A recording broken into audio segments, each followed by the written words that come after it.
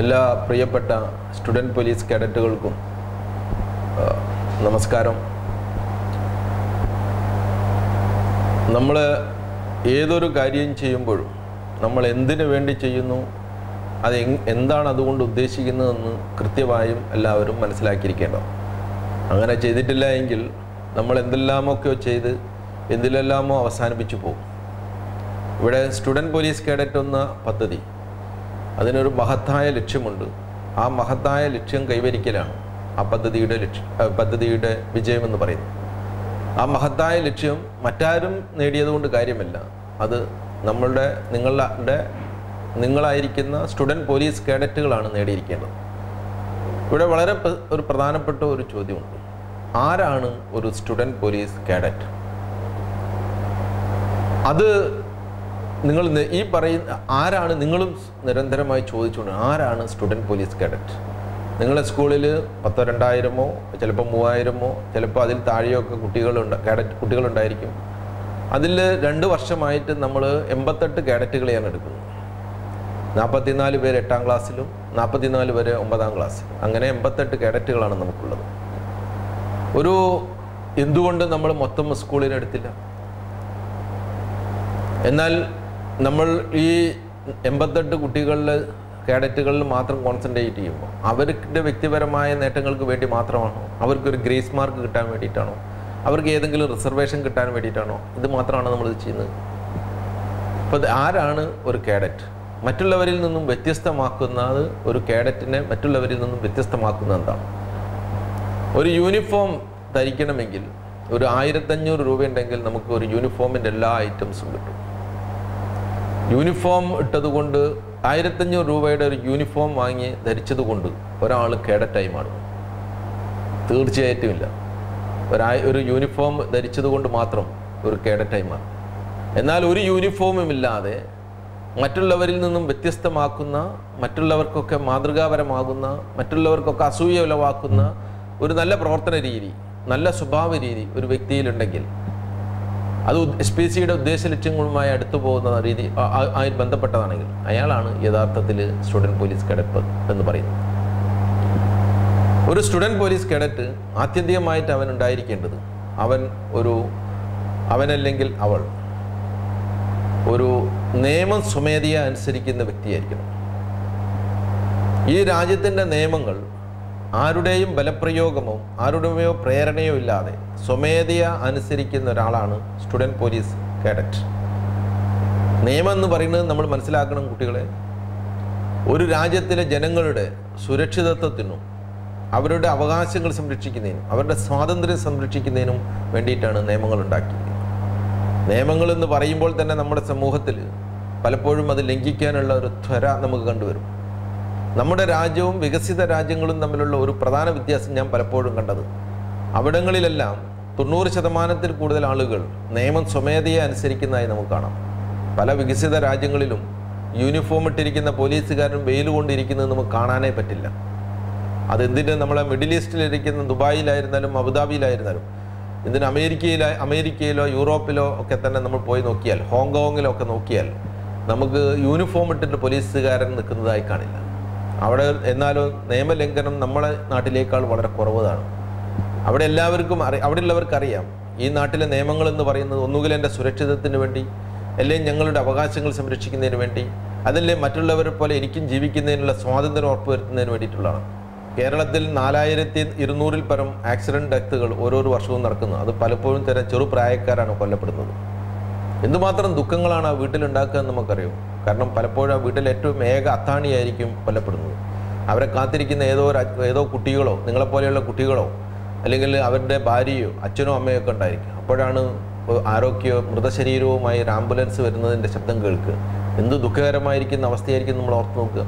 കേരളത്തിൽ നടക്കുന്ന ആക്സിഡൻറ്റുകളിൽ 50% കൂടുതലും ബൈക്ക് ആക്സിഡൻറ്റുകളുള്ള മരണമാണെന്നാണ് കണക്കാക്കപ്പെടുന്നത്. അതിൽ തന്നെ 85%, ഏകദേശം 10,000-2000-ഓളം പേര് മരിക്കുന്നത് ഹെൽത്ത് ഇഞ്ചുറി കൊണ്ടാണ്.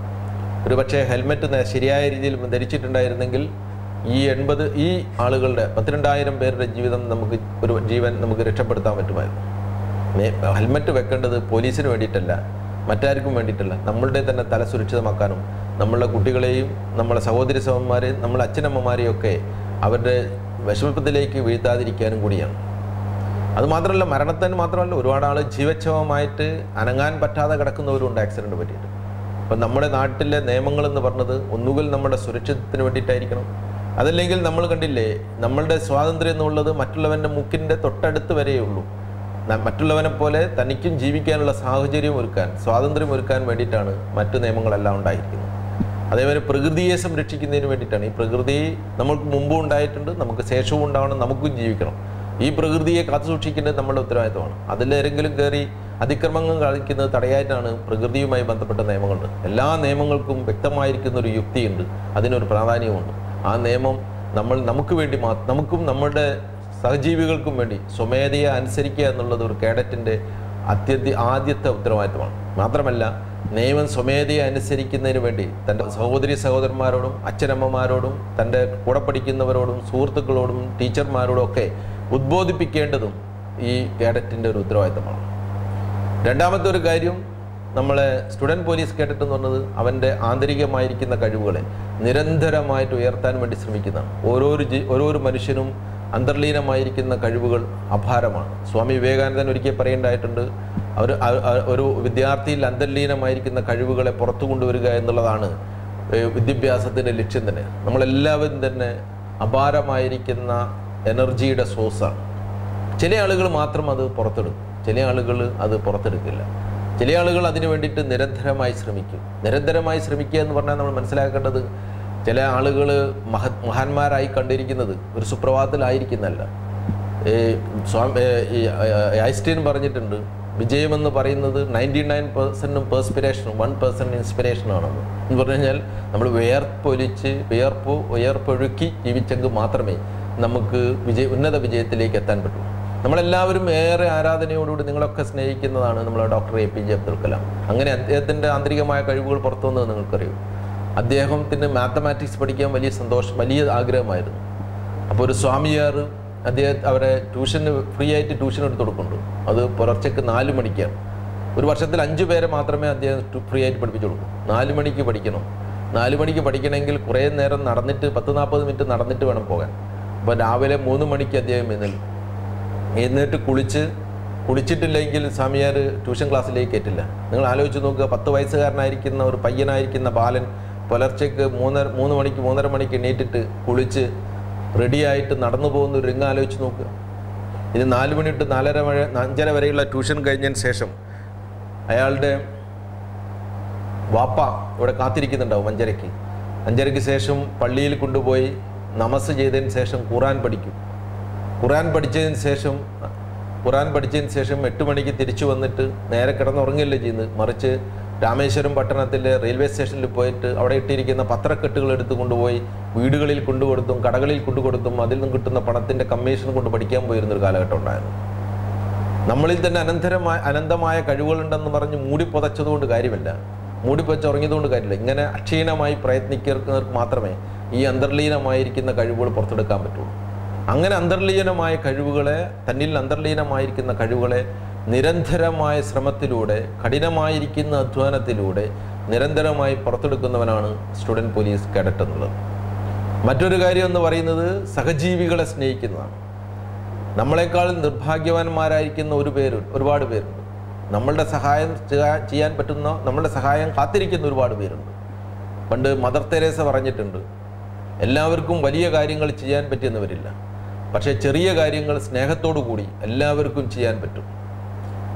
കുട്ടികൾക്കും ചെയ്യാൻ പറ്റും. നിങ്ങൾ ആലോചിച്ച് നോക്കുക, ബസ്സിലേക്ക് കയറുന്ന സമയത്ത് ബസ്സിൽ കയറാൻ പ്രയാസപ്പെടുന്ന ഒരാളുണ്ടെങ്കിൽ അവരെ കൈപിടിച്ച് കയറ്റി കൊടുക്കുന്നത്, നിങ്ങൾ ബസ്സിൽ സീറ്റിലിരിക്കുന്ന സമയത്ത് പ്രായം ചെന്നൊരു സ്ത്രീ അല്ലെങ്കിൽ പ്രായം ചെന്നൊരു മനുഷ്യൻ നിൽക്കാൻ പ്രയാസപ്പെട്ടിരിക്കുമ്പോൾ അവർക്കൊരു സീറ്റ് ഒഴിഞ്ഞു കൊടുക്കുന്നു, നിങ്ങളെ ക്ലാസ്സിലെ കുട്ടികൾക്ക് നിങ്ങളെ സഹപാഠിക്ക് ഒരു പെൻസിലില്ലെങ്കിൽ നിങ്ങളുടെ 2 പെൻസിലുണ്ടെങ്കിൽ ഒരെണ്ണം കൊടുക്കുന്നത്, നിങ്ങളെ ചോറ്റുപൊതികളിലെ ഒരു ഭാഗം പട്ടിണി കിടക്കുന്ന ഭക്ഷണത്തിന് വകയില്ലാതിരിക്കുന്ന സഹപാഠിക്ക് ഷെയർ ചെയ്ത് കൊടുക്കുന്നത്, ഇതിലൊക്കെ തന്നെ വലിയ കാര്യങ്ങളായിരിക്കും. നമ്മളെ വലിയ സംഭവമായി തോന്നില്ലെങ്കിലും കിട്ടുന്നവർക്കൊരു വലിയ കാര്യമായിരിക്കും. അങ്ങനെ സഹജീവിയെ സ്നേഹിക്കുന്ന. മറ്റൊരു കാര്യം നമ്മൾ മനസ്സിലാക്കേണ്ടത്, ഇവിടെ പ്രായം ചെന്നിരിക്കുന്ന ഒരുപാട് ആളുകൾ ആരും നോക്കാനില്ലാതെ വൃദ്ധസദനങ്ങളിലൊക്കെ കിടക്കുന്നുണ്ട്. ആരെങ്കിലും ഒരു ഒരു സ്നേഹപരിചരണത്തിന് വേണ്ടി അവർക്കൊരു അല്പനേരം സഹായമായി തീരുന്നത്. അതല്ലെങ്കിൽ ബുദ്ധിമാന്ദ്യം സംഭവിച്ചിരിക്കുന്ന ഇൻ്റലക്ച്വലി ചാലഞ്ചഡ് ആയിരിക്കുന്ന കുട്ടികളുടെ സ്ഥലങ്ങളിൽ നിങ്ങൾ പോയി നോക്കുക. 10, 15, 18 വയസ്സായിരിക്കുന്ന ശാരീരിക പ്രായമുള്ള 2, 3 വയസ്സിൻ്റെ മാനസിക പ്രായമുള്ള കുട്ടികളുണ്ടായിരിക്കും. അവർക്കൊരു സഹായമാകുന്നു. നിങ്ങളെപ്പോലെ തന്നെ 10, 14 വയസ്സായിരിക്കുന്ന കുട്ടികൾ ചിലപ്പം പാരാലിസിസ് പിടിച്ചിട്ടൊക്കെ വീട്ടിൽ ശരീരം തളർന്ന് മനസ്സ് വളരെ ആക്റ്റീവായിട്ട് എനിക്കും സ്കൂളിൽ പോകാൻ പറ്റിയെങ്കിൽ എന്ന് ആഗ്രഹിച്ച് കിടക്കുന്ന കുട്ടികളുണ്ടാവും. അവർക്കൊരു താങ്ങായി മാറുന്നു. അങ്ങനെ സഹജീവികളോട് സ്നേഹമുള്ളവനായിരിക്കണം സ്റ്റുഡൻറ് പോലീസ് കേഡറ്റ് എന്നുള്ളത്. അതോടൊപ്പം തന്നെ നമ്മുടെ പ്രകൃതി, നമ്മൾ ഈ പ്രകൃതിയുടെ വരദാനമാണ് നമ്മളെന്ന് പറഞ്ഞത്. പ്രകൃതി ഇല്ലായിരുന്നു എങ്കിൽ, ഈ പ്രകൃതിയുടെ ശുദ്ധമായ വായുവും ശുദ്ധമായ വെള്ളവും നല്ല മണ്ണും നമുക്കില്ലായിരുന്നെങ്കിൽ നമ്മൾ എങ്ങനെ ജീവിക്കാൻ പറ്റും?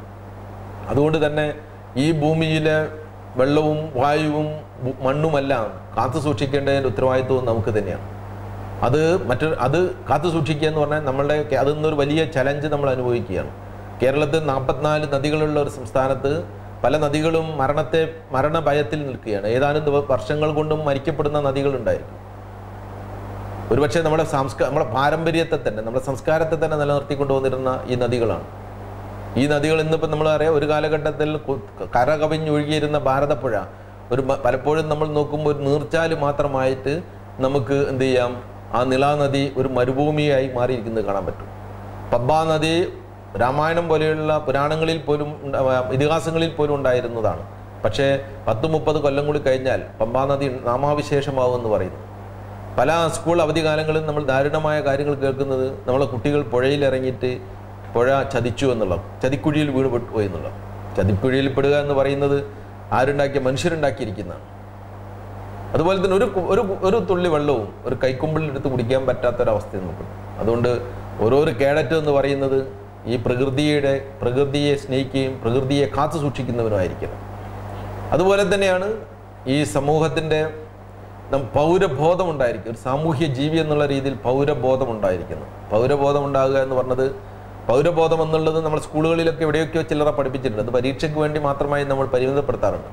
നമ്മളുടെ അവകാശങ്ങളെ പോലെ തന്നെ മറ്റുള്ളവരുടെ അവകാശങ്ങളെയും കൂടി ബഹുമാനിക്കുന്നവനാണ് പൗരബോധമുള്ളവനെന്ന്. നമ്മൾ രാവിലെ കണ്ടിട്ടില്ലേ, ചില സമയത്ത് നിങ്ങൾ സ്കൂളിൽ പോകുന്ന സമയത്ത് അതിരാവിലെ തന്നെ റോഡിൽ കാർക്കിച്ച് തുപ്പുന്ന ആളുകൾ ഉണ്ടായിരിക്കും. മഞ്ഞ ഖവൊക്കെ കെട്ടി തുപ്പിരിക്കും. നമ്മൾ ആലോചിച്ച് നോക്കും, എന്ത് അറുപ്പുണ്ടാക്കുന്നതാണ് ഒരു രാവിലെ തന്നെ നമ്മളത് കാണുന്ന സമയത്ത്. നമ്മൾക്ക് സ്വസ്ഥമായി നടന്നു പോകാനുള്ള അവകാശത്തിൻ്റെ മേലുള്ള കടന്നുകയറ്റമല്ലേ അതുള്ളത്. അതുപോലെ തന്നെ നമ്മൾ ചെയ്യുന്ന കാര്യങ്ങളും നമ്മൾ നോക്കണം.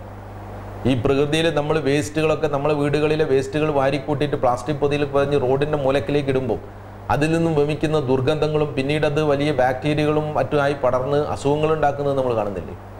നമ്മൾ വലിച്ചെറിയുന്ന പ്ലാസ്റ്റിക്കുകൾ ഒരു പ്ലാസ്റ്റിക് തൊണ്ട് ഭൂമിയിൽ പതിച്ച് ജയിച്ച് ചേരണമെങ്കിൽ 1,00,000 പരം വർഷങ്ങൾ എടുക്കുമെന്നാണ് കണക്കാക്കുന്നത്. അങ്ങനെ വരുമ്പോൾ ഈ ഭൂമി നമ്മൾ മരുഭൂമിയായി പോവില്ലേ.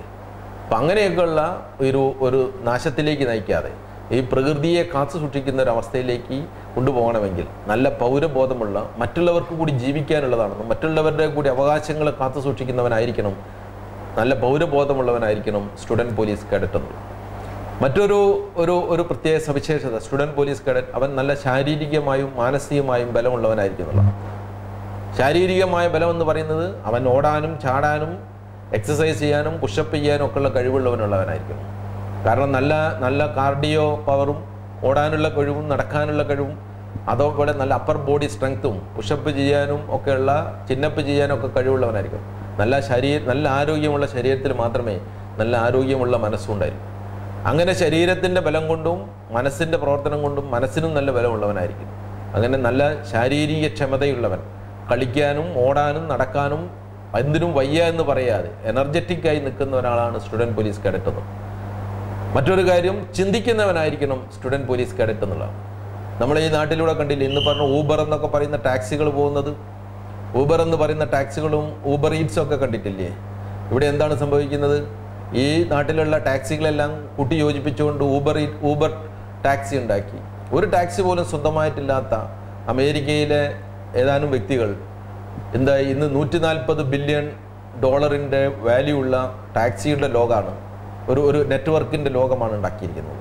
അത് കഴിഞ്ഞ വർഷത്തെ വാല്യൂഷനാണ് $140 ബില്യൺ. അത് ഇന്ത്യൻ കോടികളിലേക്ക് വരുമ്പം ആയിരക്കണക്കിന് കോടികളായി മാറും. എങ്ങനെ അങ്ങനെ ചിന്തിച്ചു? അങ്ങനെയുള്ള ചിന്തകൾ ഉള്ള ചിന്തിക്കാനുള്ള കഴിവുകളുള്ള ഒരു തലമുറയായിരിക്കും. എന്തുകൊണ്ട് ഇങ്ങനെയൊക്കെ നമുക്ക് ചിന്തിച്ചു നവീനമായിട്ട് ചിന്തിച്ചുകൂടാ? അതോടൊപ്പം തന്നെ മറ്റുള്ളവരുടെ ഈ നമ്മുടെ സാമൂഹ്യ പ്രതിബദ്ധതയുള്ള ഈ രാജ്യത്തിൻ്റെ സ്വാതന്ത്ര്യം നമുക്ക് നേടിത്തന്നത് ഒരുപാട് ആളുകളുടെ ജീവത്യാഗം കൊണ്ടാണ്. ഇന്ന് നമ്മൾ കാണുന്ന അനുഭവിക്കുന്ന എന്തും ചെറുതും വലുതുമായിരിക്കുന്ന എല്ലാം ആരൊക്കെയോ നമുക്ക് തന്നിരിക്കുന്നതാണ്. ഇന്ന് നമ്മൾ കാണുന്ന റോഡ്, നമ്മൾ കാണുന്ന സ്കൂളുകൾ, നമ്മൾക്ക് കിട്ടിയിരിക്കുന്ന സ്വാതന്ത്ര്യം ഒക്കെ ഒരുപാട് ആളുകളെ ജീവൻ പണയം കൊടുത്തിട്ടുണ്ടായിരിക്കുന്ന ആയിരക്കണക്കിന് ആളുകൾ ബ്രിട്ടീഷുകാരുടെ ക്രൂരമായ മർദ്ദനത്തിനിടയായിട്ടുണ്ടെന്ന് നിങ്ങൾക്കറിയാം. നമ്മൾ ഈ വർഷം ജാലിയൻവാല ബാഗിൻ്റെ 100ാമത് വർഷം ആഘോഷിക്കുകയാണ്. അന്ന് ഈ ജനറൽ ഡയസിന് നേരെ സൈമൺ ഗോ ബാക്ക് എന്ന് പറഞ്ഞിട്ട് റൗലത്ത് ആക്ടിനെതിരെ പ്രതികരിച്ചതിൻ്റെ പേരിൽ ആയിരക്കണക്കിന് ആളുകളെയാണ് അന്ന് വെടിവെച്ച് കൊന്നത്. ആ വെടിവെച്ച് കൊന്നിട്ട് കൊഞ്ചപ്പെട്ടവനെല്ലാം എന്തിന് സമരം ചെയ്തു? ഈ രാജ്യത്തിന് സ്വാതന്ത്ര്യം കിട്ടുന്നതിന് വേണ്ടിയിട്ടാണ് സമരം ചെയ്തത്. തിരൂരിൽ നിന്നും ഏകദേശം 97 വർഷങ്ങൾക്ക് മുമ്പ് ഒരു ട്രെയിൻ പുറപ്പെട്ടിരുന്നു. അന്ന് ബ്രിട്ടീഷുകാർക്കെതിരെ സമരം ചെയ്തതിന് ഒരു ട്രെയിൻ ഇവിടെ നിന്നും കോയമ്പത്തൂരിലേക്ക് കയറ്റിവിട്ടിരുന്നു. അവിടെ ചെന്ന് തുറന്നു നോക്കിയ സമയത്ത് അതിൽ ഏകദേശം 67 പേര് മരിച്ചു കിടക്കുന്നതാണ് കണ്ടത്. അങ്ങനെ ഒരുപാട് ആളുകൾ തൂക്കിലേറ്റപ്പെട്ടും ട്രെയിനിലിട്ട് വായു കിട്ടാതെ കൊല്ലപ്പെട്ടിട്ടും വെടിയേറ്റ് കൊല്ലപ്പെട്ടിട്ടൊക്കെ ശേഷമാണ് നമുക്കിന്ന് കാണുന്ന സ്വാതന്ത്ര്യം കിട്ടിയിരിക്കുന്നത്. നമ്മൾ അതിർത്തിയിലെ ജവാന്മാരും നമ്മുടെ നാട്ടിലെ പോലീസുകാരും ഒക്കെ ഈ നാടിൻ്റെ ആഭ്യന്തര സുരക്ഷിതവും മറ്റുള്ള രാജ്യങ്ങളിൽ നിന്നുള്ള സുരക്ഷിതത്തിനു വേണ്ടി നിരന്തരം പോരാടിക്കൊണ്ടിരിക്കുകയാണ്. അപ്പം അവർക്ക് ഇത് ചെയ്യുമ്പോൾ നമ്മൾ എന്ത് സമൂഹത്തിന് തിരിച്ചു കൊടുക്കുന്നു എന്നുള്ളത് നിരന്തരമായി ചിന്തിക്കുന്നവനാണ് സാമൂഹ്യ പ്രതിബദ്ധതയുള്ളവൻ. അതോടൊപ്പം തന്നെ ഒരു കേഡറ്റ് എന്ന് പറയുന്നത്, കേഡറ്റ് എപ്പോഴും എന്തെങ്കിലും ഒരു നൈപുണത ഉണ്ടായിരിക്കണം. അത് വീട്ടിൻ്റെ അകത്ത് അച്ഛനമ്മമാരെ സഹായിക്കുന്നതിലോ, വസ്ത്രം അലക്കുന്നതിലാകാം, പാത്രം കഴുകുന്നതിലാകാം, ചെടി വെച്ചുപിടിപ്പിക്കുന്നതിലാകാം, കൃഷി ചെയ്യുന്നതിലാവാം, അല്ലെങ്കിൽ കോഴി വളർത്തുന്നതിലാകാം, എന്തെങ്കിലും ശാസ്ത്ര സാങ്കേതിക മേഖലയിൽ പുതിയ സാധനങ്ങൾ കണ്ടുപിടിക്കുന്നതില, പ്രൊജക്റ്റുകൾ ചെയ്യുന്നതിലായിരിക്കാം.